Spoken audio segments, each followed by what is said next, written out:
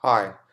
So in this tutorial, I'm actually going to show you how to create a pin dialog type authentication and add that to your Ionic Framework mobile Android and iOS application.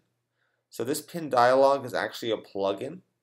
It's a fork of one of the Apache Cordova Dialog plugins, but it allows you to input a numeric pin and then you can add further logic to see if that pin matches, say, something from your database or something that you've hard-coded, just something that you can authenticate against. This does work for Android and iOS, um, and it's an interesting plugin. I've made something similar. I've made a pure JavaScript implementation of a pin screen in the past, and you can see that on my blog already.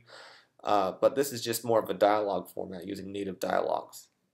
So with that said, also in addition to the actual Apache Cordova plugin itself, we're actually going to be using ng Cordova, which is an AngularJS extension set for Ionic Framework because we are using Ionic Framework in this example.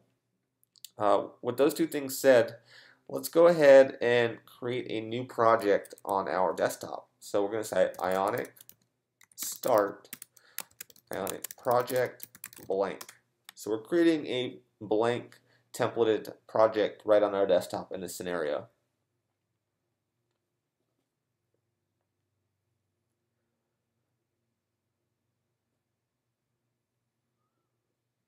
So it does take, depending on the specs of your computer, it could take a little while the first time.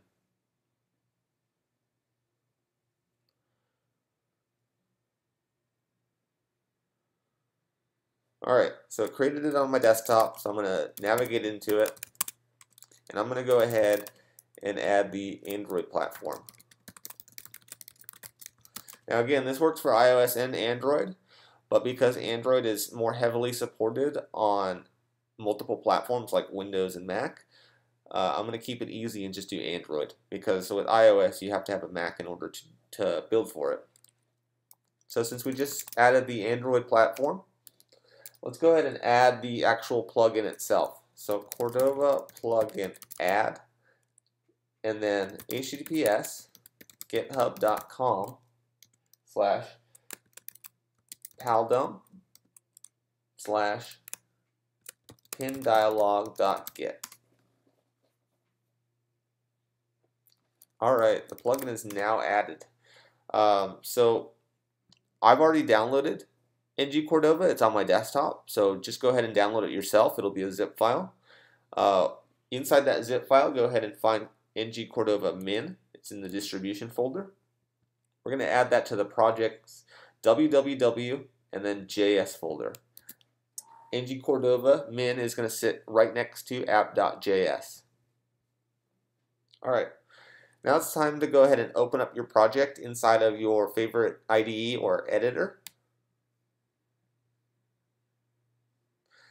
And we need to do two things in order to get ng Cordova working in our project.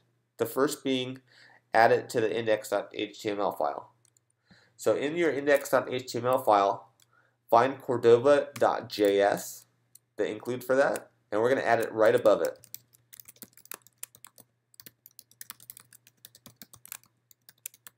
It's very important that you do this above cordova.js, otherwise you're going to get very strange results. So save that. The second thing we need to do is we need to open up the JS folder and then app.js, and we need to add it to the Angular module. Alright, so ng Cordova is now ready to go in our project. This leads us to a few things here. It leads us to first starting by creating a new controller. This controller is going to be in charge of the pin dialog. So we're going to say controller, example controller, function. We're going to say scope, and we're also going to say Ionic platform and Cordova pin dialog. So technically, I guess we don't need the scope because I'm not going to do any kind of front-end interaction. So let's go ahead and remove it. We don't need scope for this example. We do need Ionic Platform because this does use the native Dialog plugin, and any native plugin or any plugin that uses native device code needs to be ready before using, and that's what Ionic Platform will do. So Ionic Platform.ready, and we're just going to wrap all of our code inside of this function. So the first thing that we want to do before we start coding is we're going to create a hard-coded password. So we're going to say var correct password equals, let's say, 1337. Now, of course, you could do it. You could read from a database and do your comparison. For simplicity, I'm just doing a hard-coded password. Then, inside of our ready function, we're going to say Cordova pin dialog prompt. We're going to say enter a password,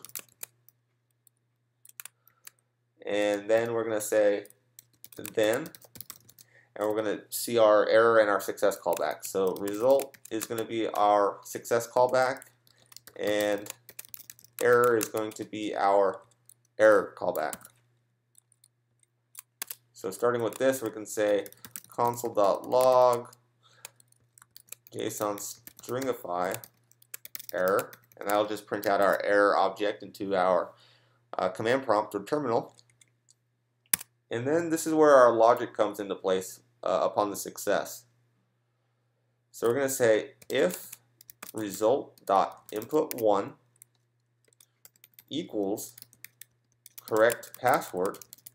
So if the user has entered a pin that matches the 1337 variable that we set, then we're going to say alert password is correct.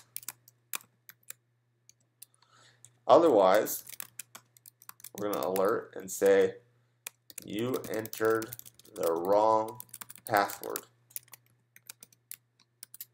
All right. So this controller currently isn't hooked to anything, so it's not going to run when we run our app. What we need to do is we need to go back to index.html. In this particular example, we're going to go to ion content, and we're going to add ng controller example controller. So that way when our application starts up, it'll immediately bind the example controller to this tag. So go ahead and save and open up your terminal again. We're going to say Ionic build Android.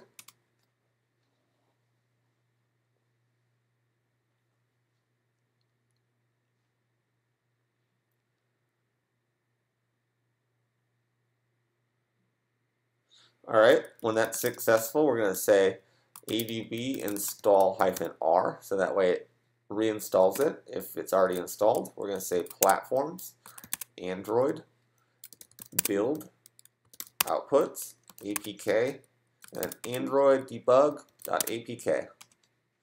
And that installed it to our simulator, which I have running in the background here. I'm going to go ahead and open this. And immediately it says enter a password. So I'm going to say 1234, which is the incorrect password, and click OK. You entered the wrong password. So again, our logic is very simple here. So I don't have it exit the application. I don't have it do anything else other than saying that the password is wrong. In your scenario, you might want to force close the application or do something else. So I'm going to exit out again, and I'm going to reopen it. And I'm going to enter the correct password this time, 1337, and click OK. It says password is correct. So just like that, you saw how to use the pin dialog, which uses native dialogues, in your Ionic Framework iOS and Android application.